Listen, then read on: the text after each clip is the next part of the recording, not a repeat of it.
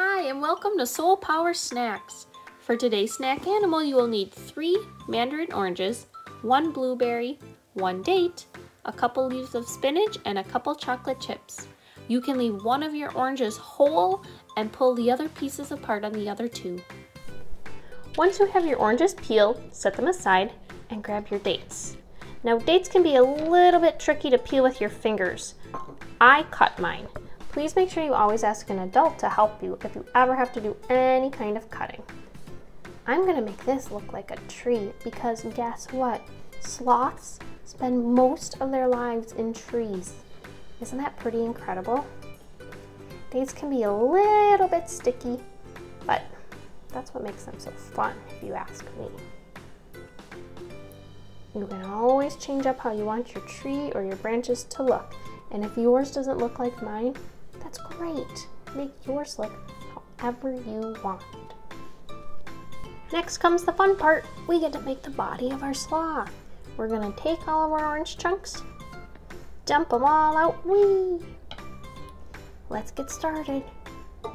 Guess what do you think this is gonna be? Did you guess the head of the sloth? You're right. I'm gonna set that right there next to the tree. Now, you might have some extra orange slices. That's okay. Feel free to nibble them up or layer them just as so. Make a nice thick sloth body.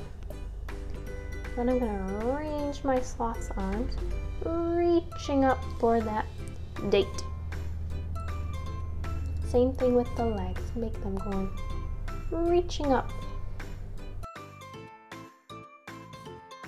Your sloth might look different than my sloth, and that's okay too, because we're all different. And being different is pretty awesome. If you have extra oranges, like I said, layer them or nibble them up. It's totally your choice.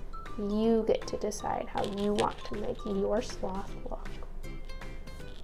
I think I'll get rid of a couple extra pieces here.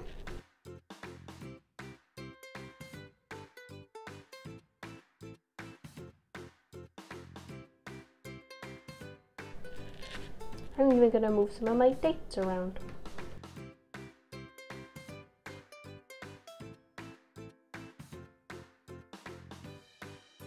I got some extra oranges here. I'll just put them back in my bowl as a nice little treat to have after I'm done.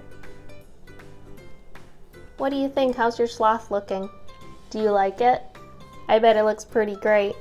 Now I'm going to take out my spinach leaves and I'm going to use them as real leaves, real life looking leaves on the tree.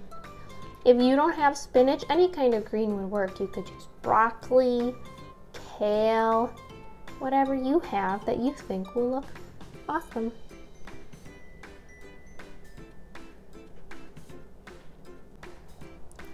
Are you ready for the last step? You know what that is. We're going to use our blueberry, make a nose, and our 2 little chocolate chips for our eyes. We have 1 eye here, falling a little bit, and another eye here.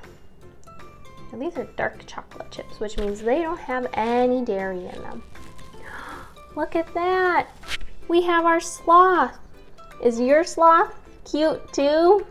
My sloth is pretty cute, and I have all of this yummy goodness to eat, and all of these extra oranges to eat too. What do you think, Mr. Sloth?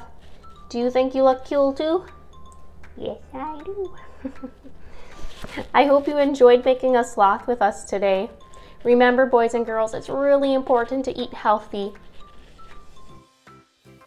Thanks for making a snack animal with us today.